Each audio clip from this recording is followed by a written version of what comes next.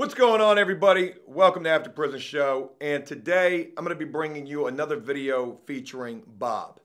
Now, I just ran a video with Bob yesterday, another What Are Prisoners Really Eating in Prison video. It was the breakfast video featuring possibly one of the worst breakfast trays that there is.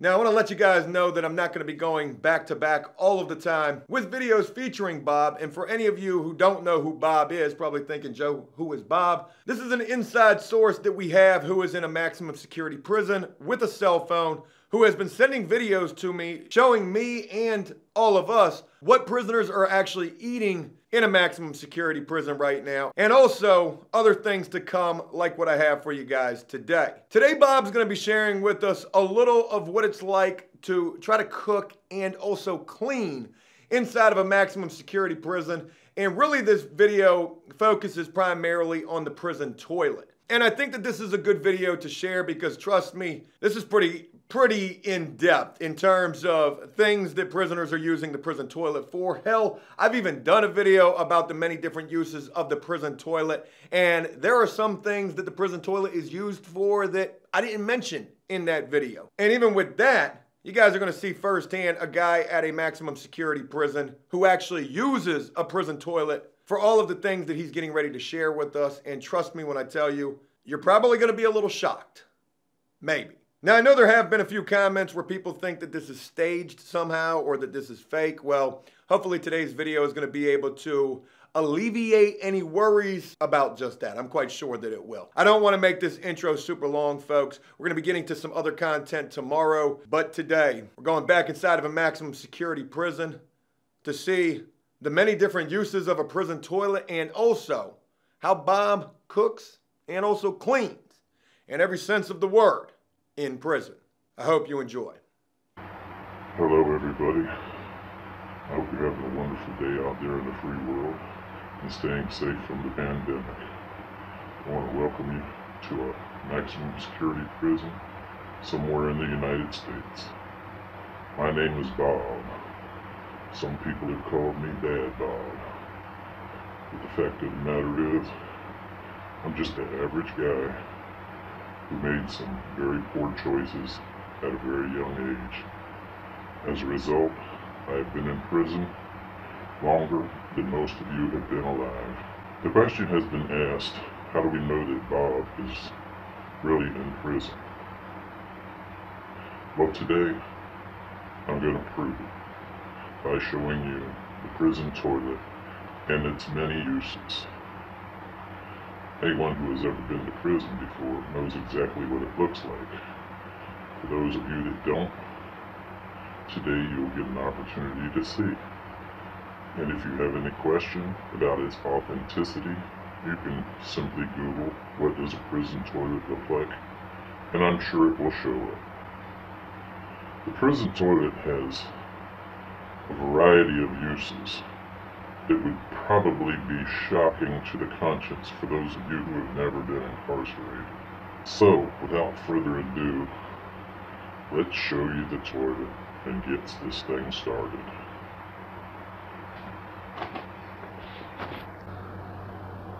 This is your standard prison toilet.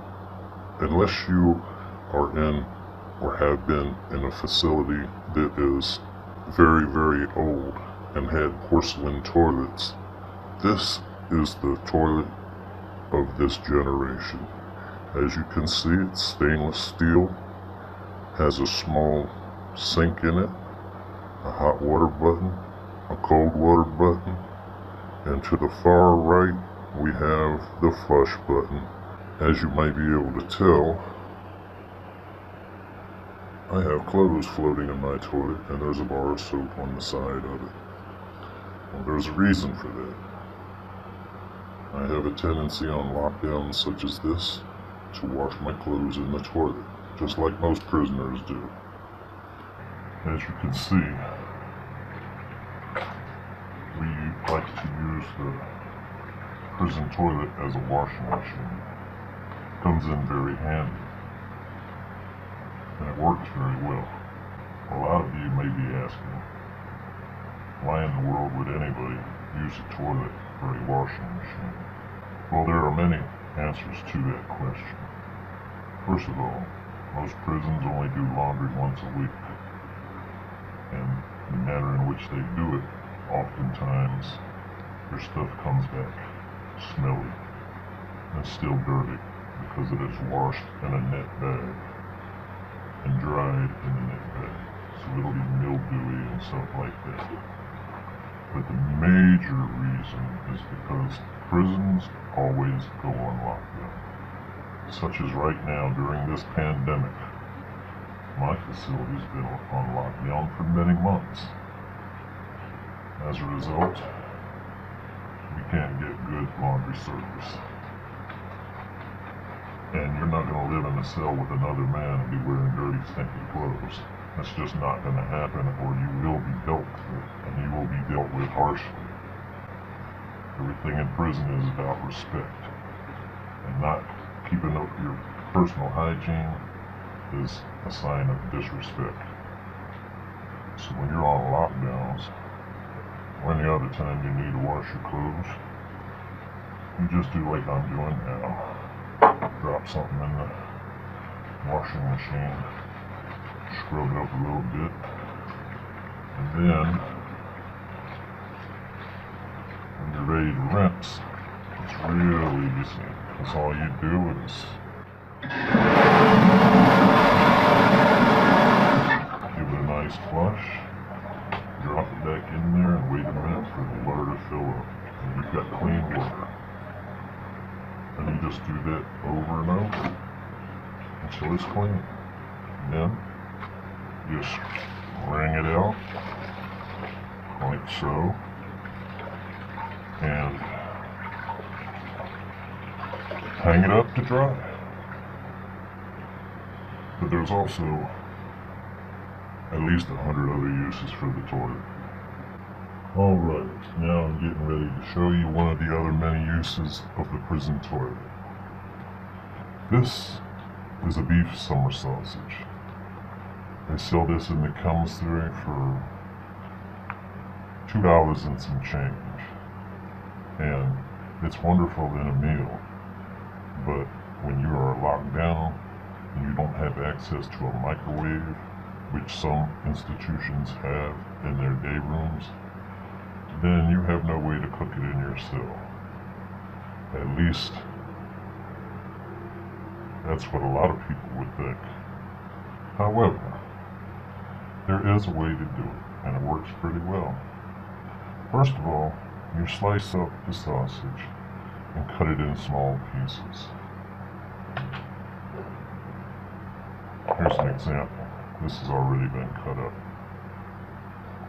For the purpose of saving time, because I can't actually cook this stuff underneath the foam because the heat from the fire would melt the foam, and I'm not trying to lose this thing. So, I've already cooked the sausage, but I'm going to show you how we do it. Alright, most prisons have sodas in a can.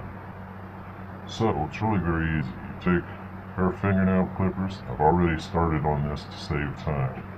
And you just cut the top off, like so that you can drop the chunks of sausage down in there to cook. Now, you just take these clippers and keep working at the can. It'll rip right up, and until you get enough open where you can get that sausage down in there. Now, once you've got enough, it looks like I can work with that right there. That's big enough that I can drop those pieces of sausage on in there. The next step will be to poke holes in it, because you're going to run this pencil straight through so that you can hold the can over the fire. So the easiest way I have found is to just use the end of the fingernail clippers and just press it down on the can and punch a hole. Then you just drive the pencil to the other side and push it right through like that. Very simple. Now see, you can hold it over the fire without burning yourself. So the next step will be to drop the pieces of sausage into the can. Once you've done that, you need to make a fire. So the way to make the fire is toilet paper. Now again, I'm not going to burn any toilet paper because I've already done it and we're in the middle of a pandemic. And I can't waste this stuff. This stuff is valuable. I don't want to have to go back to using a rag to wipe my ass, which I have been doing. Everybody has to at some point or another during a pandemic. Toilet paper is only issued 1 roll per week, and if you don't make that last, and you don't have no commissary where you can buy any in the commissary for $1.25 a roll, then you're out back. And you're gonna have to find something to wipe your ass with. I use this little small rag here. This is my shit rag. But I'll get to this later. Alright, I'll leave it right there so I don't forget. So, what you do is you get, this is just a little bit because I don't want to waste my toilet paper. But normally I would use about a half of a roll to cook a sausage. You just wrap it around your fingers like this, and then you fold it in. Make it look kind of like one of those sterno cans. You just fold the end in all the way around, like so. Alright? Then you take and do the other end the same way. Just fold it in. This one's not that great because I'm not using as much toilet paper because I'm trying to conserve. But you get the general idea. Now once you have both ends folded in like that, you're going to light it on fire from underneath. Now, once this starts burning, it'll burn like a sterno can. You just sit it right down here and let it burn. But before you light it, what will happen is it'll start burning around the edges and then the fire will go over the sides. And then you've got a mess. So you don't want to do that. So you just take your hand, dip it in the toilet, and dampen the outside. That way it's not going to burn. It's only going to burn in the center. Alright, once you got that ready, you just sit it, light it, sit it down on the toilet like that. Grab your sausage and hold it over top.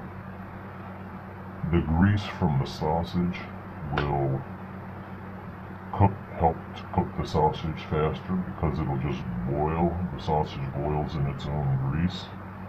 And it'll take a couple of minutes. You know, shake it up just like that, stir it around, let it burn, and once you get it how you want it, just take and sit that down. And this is what's so convenient about using the toilet. Once you're done, all you do is, you want to do it real quick so that you don't get a bunch of smoke in your cell. These things will make a lot of smoke if you're not experienced using them. But if you're experienced, they're not going to put off any smoke until they hit the water. So what you want to do is flush the toilet, hit the button first before you drop it in the water. So it'll go down before the smoke hits, like this.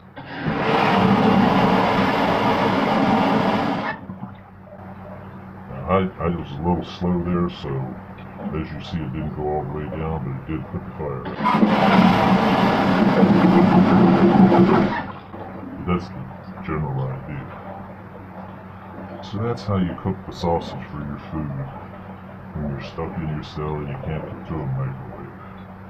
Now back to wiping the ass. Yeah, I know. Quite a mixture. First I'm cooking, now I'm wiping my ass, all in the same video. However, this is what you do. You just drop it in the water. Your toilet's always spotless, because you keep it clean because you have to use it for so many things. But you just drop it in the water, get it nice and wet, soak it up a little bit, Reach down there and wipe that ass. Rinse it off. Soap it up some more. Wipe that ass. Rinse it off. Soap it up. Wipe that ass. Rinse it off. After a few times, squeeze it out. And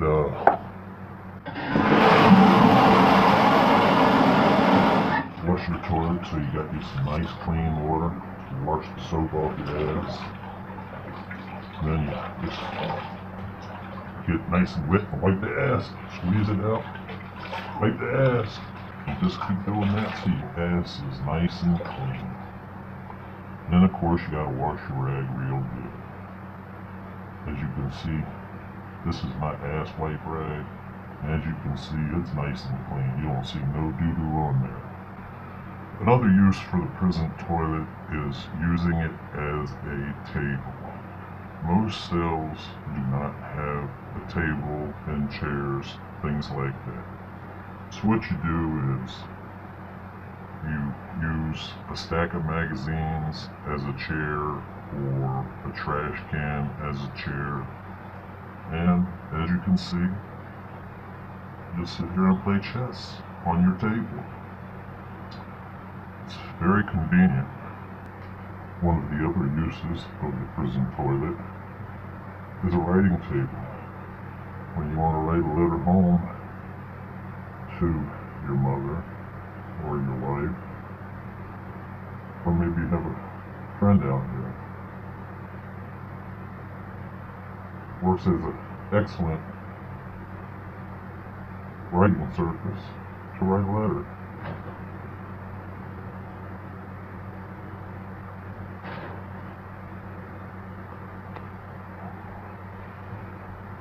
Comes in very handy. Just pull up a trash can and sit on it and write your letter. There's a whole lot of other uses for the prison toilet as well. Some people use it to sit on while they're dealing with their contraband for a variety of reasons. One is usually when the cop is walking by making rounds, if he sees you sitting on the toilet, 9 times out of 10 they're going to look the other way because the majority of the officers are female. Or you're sitting on a toilet so that if they're raiding, you could drop whatever it is in the toilet and flush it before they can get in and catch you with it. Now, onto the seedier side, a little more shocking side of the prison toilet. Anybody who has ever been around back in the old days when they had riots, 70s and early 80s, will know this. The prison toilet can save your life. In the event of a fire or in a riot when the cops come in spraying on you with gas and pepper spray and everything else, and you can't get any clean air to breathe. Well, there's a little dip, little U underneath the toilet. That's what keeps water in the toilet. But the pipes are always empty. So all you do is take the water out of the toilet, get a cup or whatever, and take it all out of the toilet and dump it into a trash can. And as soon as you get it open, you got a clear airway. And all you do is put your head down in here and put a blanket over your head, and you can breathe clean, fresh air. And the smoke and the gas won't bother you. Another thing you can do with the toilet is use it for a telephone. Same principle.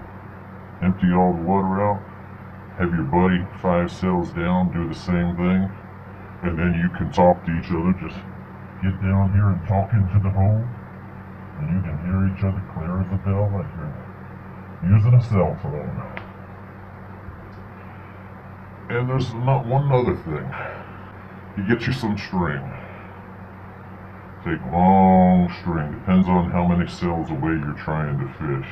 Just to be on the safe side, I'd use about 20 yards of string. And I would make a hook and tie it to the end of the string. Now I'd make the hook to look like a fishing hook, or one of them 3-pronged snag hooks used in fishing. And you make those out of paper clips. Tie that on the end, flush it down the toilet, then have your buddy do the same thing. Your lines are going to get entangled. Now you're hooked up together. So if he's trying to send you some dope or whatever, he wraps it up in plastic like maybe these gloves, ties it on the line, then you just pull it up when he gives you the signal. And there you have it. Well, I hope you've enjoyed this segment on some of the uses and conveniences of the prison toilet. Stay tuned, I'll have more things coming to you in the very near future. This is Bob saying good night. If you've watched this entire video in its entirety, pretty crazy all of the things that Bob shared with us in this. Being on lockdown because of the pandemic, the fact that they're only getting one roll of toilet paper a week, that's something that I've shared quite a bit here on After Prison Show. And if you ain't got no toilet paper and you can't afford to get none off of commissary and you gotta wipe your ass with a rag, damn. Prison ain't no place that you want to be. I hope these videos are kind of scary to the youth or anybody who's living a reckless type of way that could lead to them going to prison. Let this series here on After Prison Show, the in-prison show, essentially, be eye-opening to you. You better change your damn ways before you're locked up in a maximum security prison wiping your ass with a cloth rag. There's some other videos that Bob has told me he wants to share, actually doing some prison cooking as well, and also getting some stories from this man, checking out some commissary and also some other prison trays as well. So I hope you guys will look forward to all of that. I hope you enjoyed this video, and if you did so, please leave a like and a comment. And as always, until next time, enjoy life, the free world. Never take a moment for granted, and make the most of every day. Peace!